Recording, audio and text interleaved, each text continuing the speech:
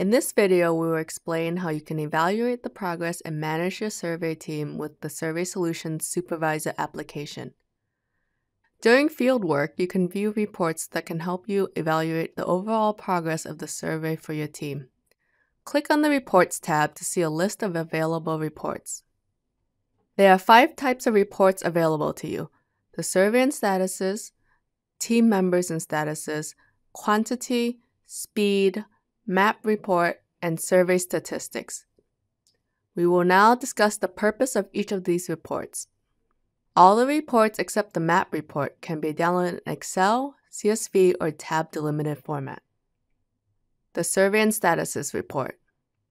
The Survey and Statuses Report summarizes the progress of each survey that you are overseeing. The first column contains the name of the questionnaire and the questionnaire version.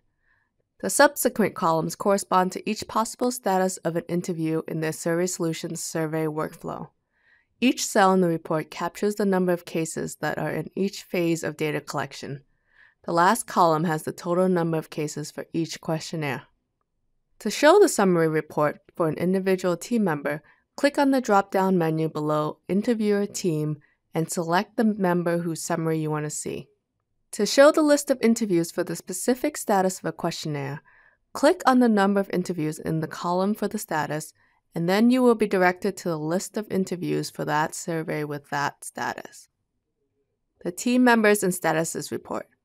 The Team Members and Statuses Reports displays a count of the cases in each status by team members. Using the filter on the panel on the left-hand side of the screen, you can show the progress only for one particular survey. To do this, click on the drop-down menu below Questionnaire and select the desired questionnaire. To show the list of interviews for a specific phase of data collection, click on the number of interviews in the status column of interest. The Quantity Reports. The Quantity Report shows the number of interviews that were completed by the interviewers in your team or were approved or rejected by you over a certain period of time. To see the Quantity Report, select Quantity from the Reports menu. The Quantity Report provides the following reports for each of the questionnaire template. Number of completed interviews. This provides the number of completed interviews for each data collection team. Note that interviews that have been rejected and then completed again are counted as an additional completed interview. Number of interview transactions by supervisor.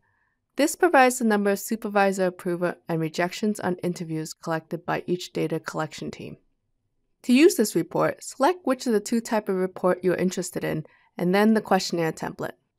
After that, use the Over the Previous and Period Unit drop-down menus to specify the time period that you would like the report to cover. The maximum number that can be put into the Over the Previous drop-down menu is 12. Then, define the time interval, day, week, or month, as the period unit, and then the starting date for the report. For example, selecting the number of completed interviews over the last 4 weeks shows how many interviews were completed by each member of your team during this period. The top row of the report shows the total number of interviews completed during this time period. The last column of the report shows the total number of interviews completed over the last 4 weeks for each member of your team. The average column displays the average number of interviews completed per week by your whole team on the first row and then by each team member. Speed Report. There are 2 types of speed reports available, and like the quantity reports, these can be customized in the same manner. Average interview duration provides the average time it took to complete an interview for all the interviews completed. The interview duration is defined as the difference between the first recorded answer on the tablet and when the complete button was selected.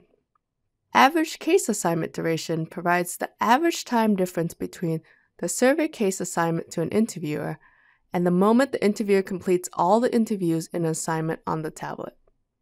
To use the speed reports, select the interviewer actions of report in the questionnaire template. Specify the time period for the report by first selecting the number of time interval that you would like to display in the report using the Over the Previous drop-down menu. Then, define the time interval, day, week, or month, in the Period Unit drop-down menu, and then the starting date for the report. For example, Selecting the average interview duration over the last 4 weeks shows the average duration of interviews completed by each member of your team during this period. The last column of the report shows the total interview time for the last 4 weeks for every member of your team. The average column displays the average interview duration of the last 4 weeks for each team member. The map reports. Select Map Report from the Reports menu.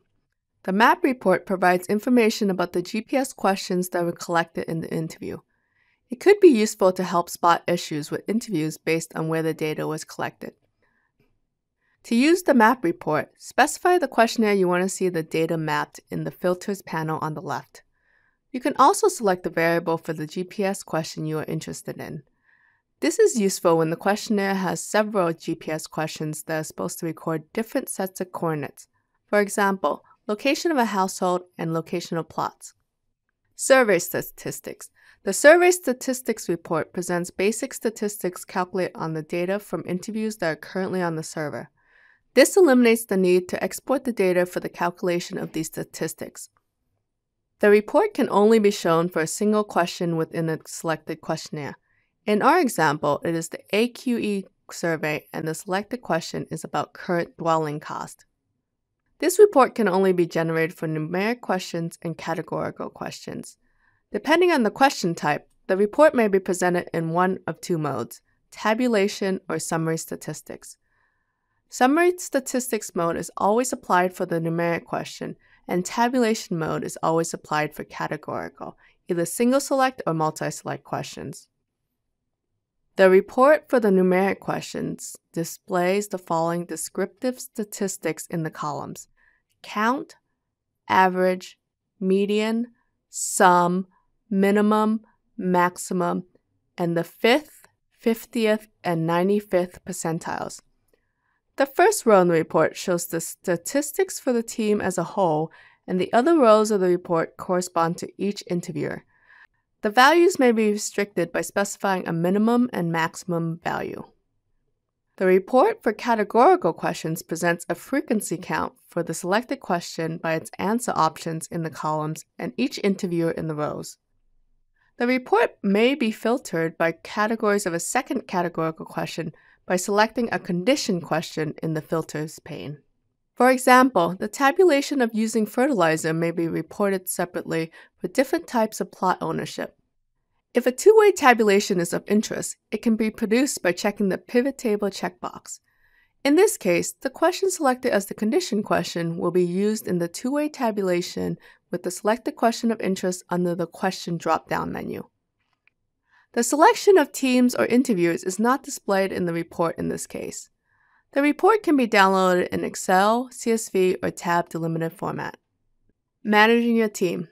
Another component of the Supervisor application is the Interviewer Information Dashboard that you can navigate to by clicking on the Teams and Rows tab on the bar at the top of the screen. This tab is meant to help supervisors manage the interviewers on their team by displaying information about each of the interviewers on their team. The first column shows the interviewer's login name, and the second column shows the date that the account was created on. The last column shows the current version of the interviewer application that is on the interviewer's tablet. Using the drop-down menus on the left side of the screen, the supervisor can filter by common interview issues and the interviewer account's archive status. To manage an interviewer account, click on the interviewer's name. This will lead you to the interviewer's profile page. On the interviewer's profile page, you can find information about the interviewer, an interviews counter, a map report for the interviewer's movement, a graphic showing the interviewer's recent synchronization activity, detailed device information, and synchronization statistics. A detailed actions log for the interviewer is available under the link Show Actions Log at the top. This log allows the supervisor to view important actions that were performed by the interviewers on the tablet, such as application start and login activities, starting an interview, discarding an interview, synchronization attempts, and other actions that were taken in the last 7 days. The Actions log can also be downloaded in a tab delimited format. The Actions log is updated with every synchronization of the interviewer's tablet to the server. If a tablet has never synchronized, then there is no way for the supervisor to know what actions were taken by the interviewer, since this information has not yet been sent to the server. The map report for interviewer's movement shows historical positions of the interviewer on the map. This report is interviewer-specific and shows the location of all the interviewer's interviews in chronological order, along with colors highlighting the current status of each interview: blue for started, green for completed, and red for rejected. We will now go through solutions to 3 frequently encountered problems with team management. Number 1. To add an interviewer or reset account credentials, contact headquarters. Only headquarters has the authority to perform those actions. Number 2. To reset an interviewer's password, click on the interviewer's name. Once you're on the interviewer's page, click on the Edit Personal Info link. Then, enter a new password for the interviewer and then confirm it by entering the same password again. Click on the Update button to set the interviewer's new password. Number 3. Interviewers may leave the survey project for a variety of reasons, from illness to poor job performance. If such a situation arises, you will need to lock the account. Before locking the account, make sure to recover all interviews from the interviewer's tablet by completing all the interviews and syncing it to the server. To lock the account, click on the name of the interviewer whose account you want to lock. Next, click on the Edit Personal Info link and then check the box next to Is Locked by Supervisor. Finally, click on the Update button and this interviewer's account will now be locked. To unlock the account, perform the same steps and uncheck the checkbox. For more information, please visit our support site.